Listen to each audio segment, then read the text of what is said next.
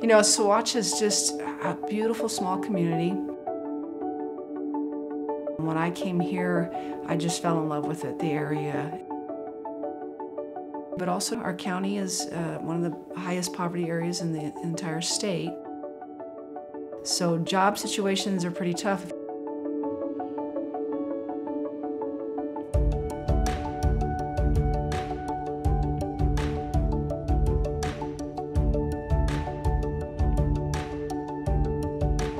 Two years ago, we were asked to get together to find out what was good, what was bad, and if we could change one thing, what that thing would be in our community.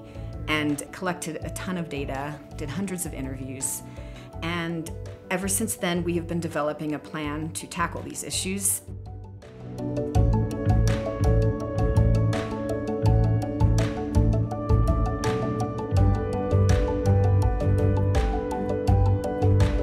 We started with the entrepreneurship camp, and then we decided to put that into the school curriculum. So now there's an entrepreneurship class within the school. We've learned in our entrepreneur class about how to budget your money. I never really knew about profit before and how to take care of money or manage it. how stressful it can be to start your own business and to get going.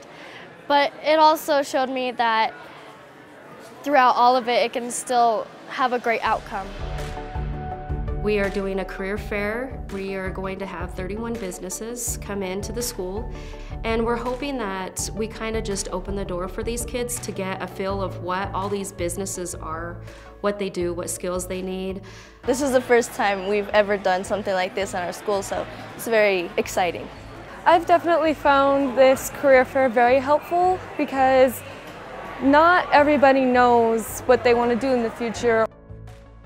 It gave me more understanding of what else is out here in the valley and everything that I could potentially do out here.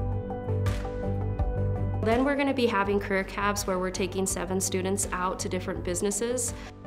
And we're just taking them out there so they can get a feel of what the environment is. And next year we're working on getting internships into the school.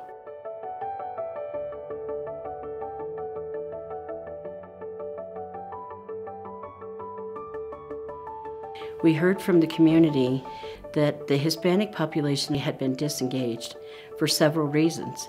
Some due to historic oppression, some due to discrimination, and feeling like they were just left out. I've seen a lack of community engagement because I kind of felt like I was like that too. I didn't really get involved in a lot of things. I really didn't know what was going on in the community. That was part of the reason why we decided to work on disengagement. So building the leadership within our community so that people can get involved and become engaged in activities in our community, as well as making changes through boards and government entities in our community. We decided to host a Cinco de Mayo celebration in the community and to start getting people out of their homes and just into the street and visiting with one another. And we brought in car show and culturally relevant events and activities, and we wanted to make sure that we celebrate those families and celebrate their culture and their activities. Now that I'm working with Heart and I see what they're doing and we're getting out there and making contact with different community people and trying to get them involved and building that partnership with us, I'm seeing a lot of difference. The Family Leadership Training Institute, it's a 20-week course.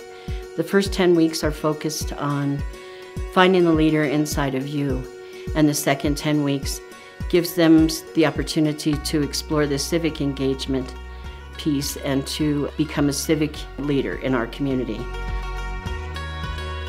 My training and the FLTI leadership skills have taught me that I have the capability to change policy, implement programs that do matter to people from my minority population. You know, before, I didn't think I could sit at the table with certain people. I didn't think that my ideas were any good because I didn't have a degree in psychology or mental emotional behavioral, fields. For this class to show me and teach me that I'm just as credible and I'm just as much as a leader and I can have just as much as an impact.